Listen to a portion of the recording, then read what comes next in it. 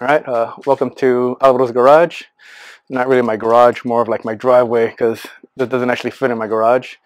But I just want to walk through my cars and kind of document this, kind of for my sake, maybe share with a few friends. But that'd be pretty cool. So here we go. This is my 1971 FJ40. When I received it, it was pretty rough shape. Actually, when I first got home, the accelerator cable broke right as I was coming up my driveway. Only the front right brake was working, so luckily I picked it up about 2 miles from my house. So it was a little sketchy drive. The caster angles was all wrong with the lift, so it was really sketchy to drive. But it's been a fun little project. We'll kind of walk through from the things I've done, and you kind of see the progress I've made. I'll throw in a couple of pictures of my work. So a couple of things I did. I replaced the steering box with a slower ratio version. The original one that the previous owner had put in there was too fast. It was made it pretty sketchy. The caster angle was all wrong, so I had to cut and weld the axle housing.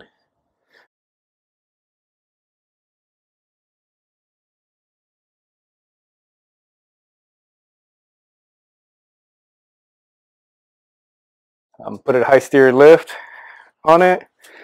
The original was a kind of a mock-up or taken from a mini pickup truck, and it was pretty poorly made. Redid the suspensions, new shocks,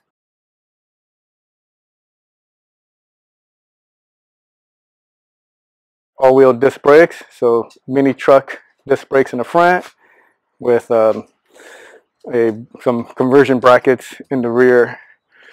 So this is kind of the rear brake setup. Disc brakes.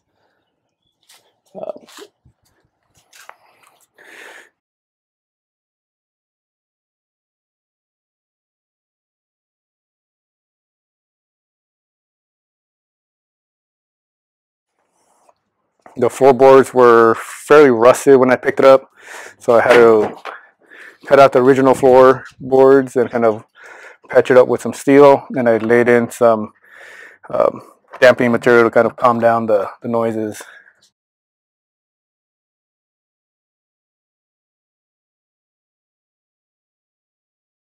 Replaced the gas tank.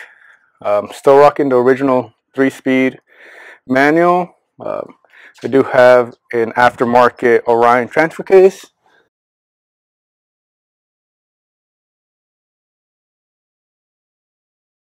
Got my Orion transfer case with a 4-to-1 low ratio.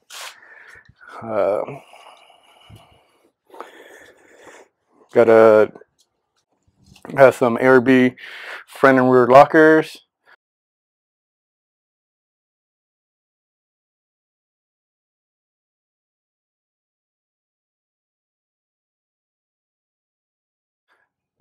A Dakota Digital gauge cluster. I did get rid of a carburetor setup and put in fuel injection. The engine was already in here. It's a small block Chevy, 327 cubic inch.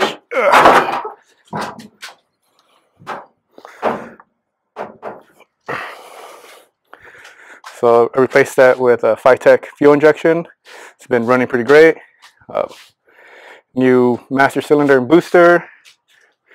All new brake hard lines and soft lines. New radiator, overflow tank. Here's the compressor for the lockers as well as air for airing up tires. Surge tank for the fuel setup.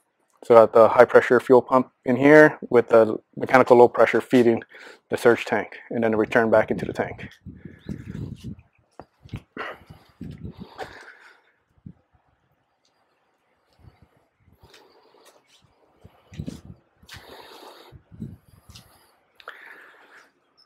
I put some Cooper SST Pros 33-inch tires on 15-inch rims.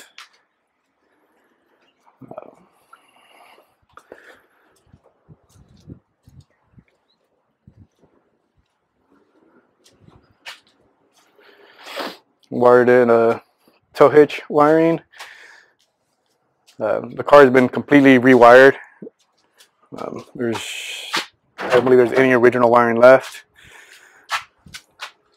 So there's kind of my aftermarket fuse box setup. Got a fuel pressure gauge.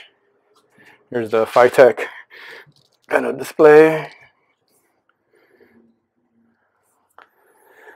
I did put in an aftermarket kind of soundbar in the top with a subwoofer below the seats.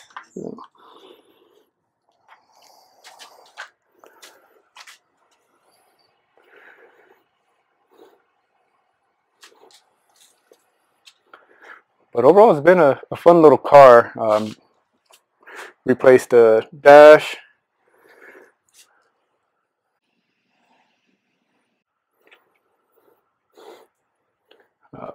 Kind of repainted and put some bed liner on the back.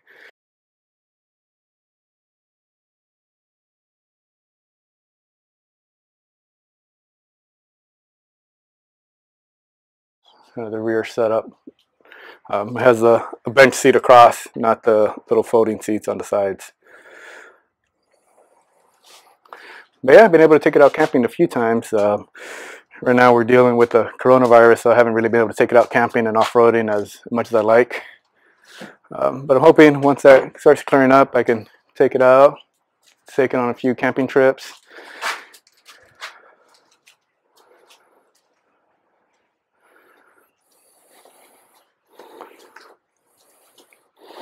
Yeah, car starts and drives nicely. We got a kind of anti-wrap bar, new dry shaft. Let's see.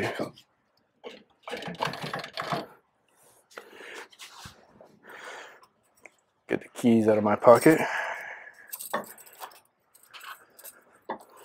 So should turn on here. So here's my fuel pressure gauge. So it's a high pressure side. The Dakota Digital gauge cluster. And it's fired up. I'll double check it's neutral. Yeah.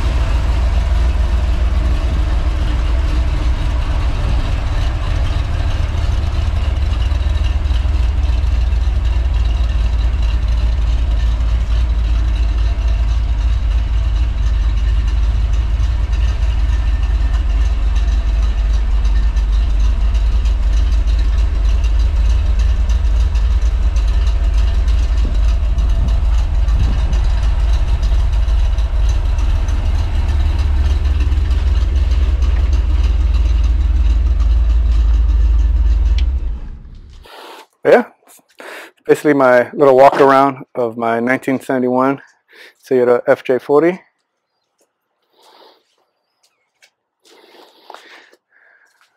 And looking forward to doing some camping trips and little adventures with it. So yeah, thanks a lot. Hope you enjoyed it, and God bless.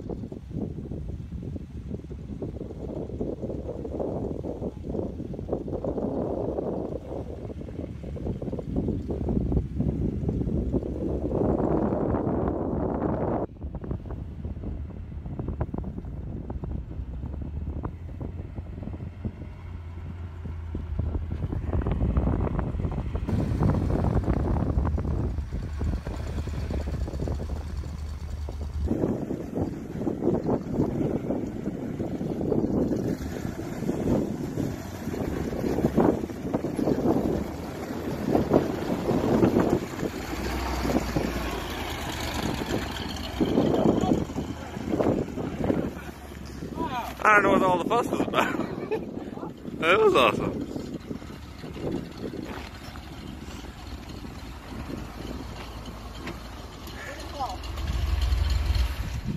How you feeling?